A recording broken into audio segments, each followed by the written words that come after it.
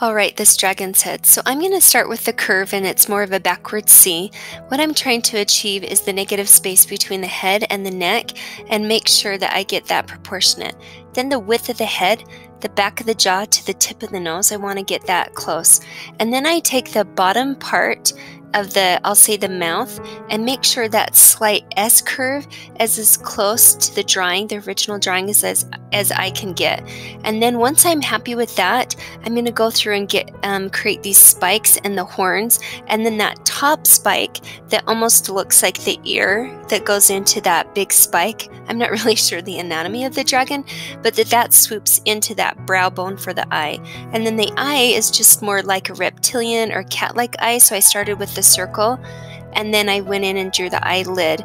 Now the top half of the head, meaning from the bridge of the nose to the bottom of the mouth, is the top is, I would say, 2/3 the thickness of the head, and then the bottom third is going to be below the mouth with those spikes. And then I've got the tinier spikes I'm drawing now that are the bridge of the nose. Those don't have to be 100% accurate and match. You know, it is a mythical creature, so you can kind of guesstimate and add what you'd like there and be creative, but you just want it to be believable. And I want you to notice the two horns that represent more of the ears.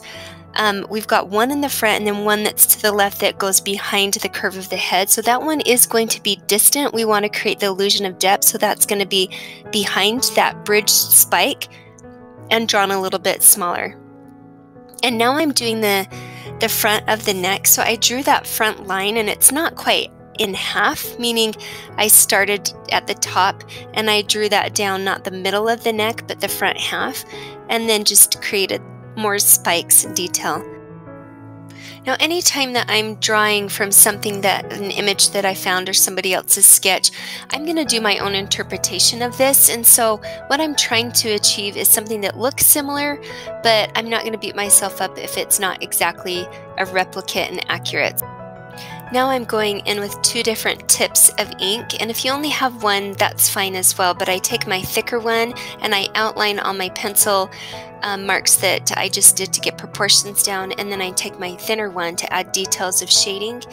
And when I'm doing shading with inking, I usually do my lines in one direction, and now I'm taking for the little scale details that I would envision this portion of the neck and the spikes looking like, and I'm just doing a little scribble effect with tiny organic circles that aren't perfect, and they're different shapes and sizes to give some value, and adding just little details and exaggerating or accentuating the scales and the spikes so that they look a little bit more menacing and illustrated style.